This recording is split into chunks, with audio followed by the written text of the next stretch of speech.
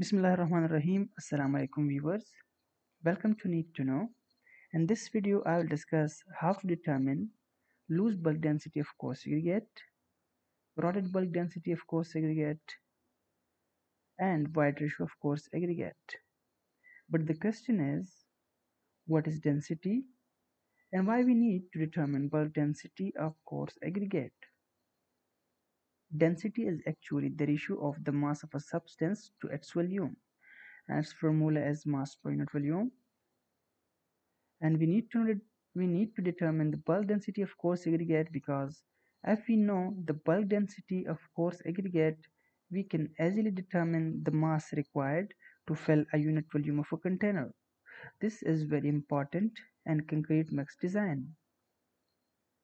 The apparatus is used for measuring the bulk density of coarse aggregate. We have a metal cylindrical bucket of 3 liter, 15 liters and 30 liters capacity, depending upon the size of the aggregate used to determine its bulk density. For the particle size less than 4.7 mm, we use 3 liter bucket. For the particle size ranging from 4.75 to 40 mm, we use 15 liter bucket, and for the particle size greater than 40 mm, we use 30 liter bucket. A tamping rod, a weighing balance, and aggregate sample of desired size. So let's proceed for the procedure. First of all, we measure the loose bulk density of coarse aggregate, and our sample size is 19 mm. For 19 mm sample size, we have a bucket of 15 liter capacity. The first thing here is to done is to weight the empty weight of the bucket and let it be W1.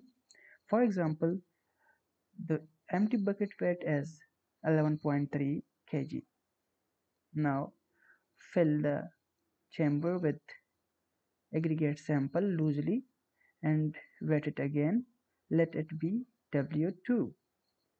For example, the weight of the aggregate filled bucket is 33.1 kg.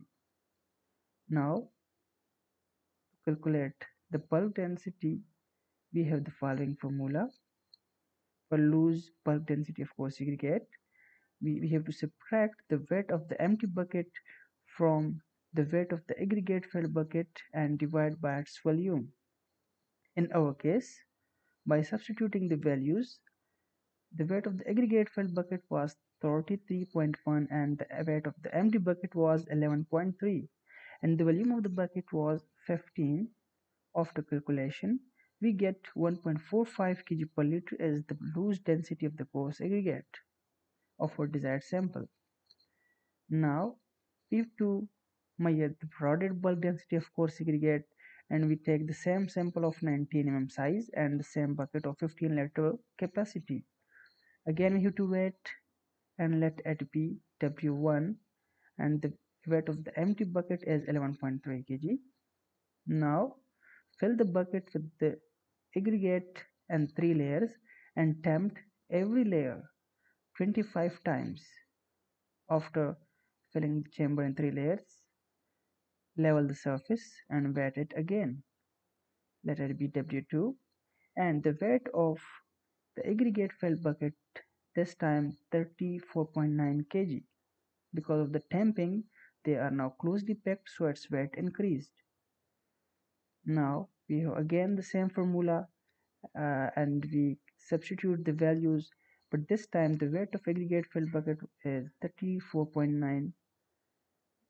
After calculation, we get the density of rotted bulk density of coarse aggregate is 1.57 kg per liter. Now lastly, we have to measure the percentage of voids in coarse aggregate.